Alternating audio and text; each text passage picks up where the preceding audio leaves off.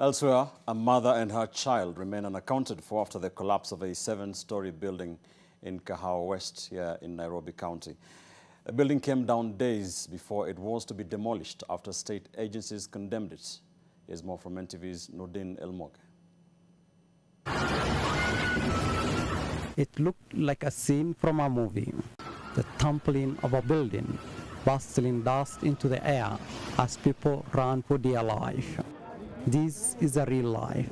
It's a building in Kahawa West, Nairobi County, which collapsed Sunday at around midday. Some in the neighborhood stood by with their phones on hand, capturing the dramatic moment as the building slowly scrambled. Shuhudia ikiteremka vizuri hiyo mwendo wa saa 5. Juu nilikuwa pande ya barabara ya juu.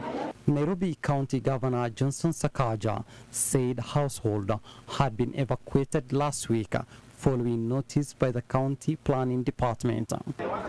The executive director of the National Construction Authority, Engineer Maurice Akecha, said the building had been condemned by the multi-sectoral agency consultative committee who visited the building on Wednesday, 16th October 2024, following which an enforcement order was issued for the immediate evacuation. All the tenants were evacuated from the building, and the building owner was directed to provide a structural integrity report within 14 days. However, before this was done, the building collapsed. Tulipewa notice mapema, badala watu walivacate ndio, lakini yeye badala ambie watu wahame na haraka, yeye alianza kufanya renovation.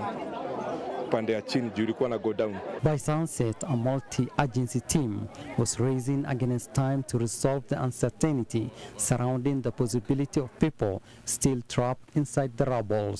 Kwa sasa tuna focus na kuangalia kama kuna watu wako huku ndani, tuwatoe, tuhakikisha wapo sawa, wako safe, na ndio tuendelee na hiyo kazi nyingine. Concerns remain as Kenyans tend to quickly move on from such tragedies, yet many continue living in buildings that are real death traps.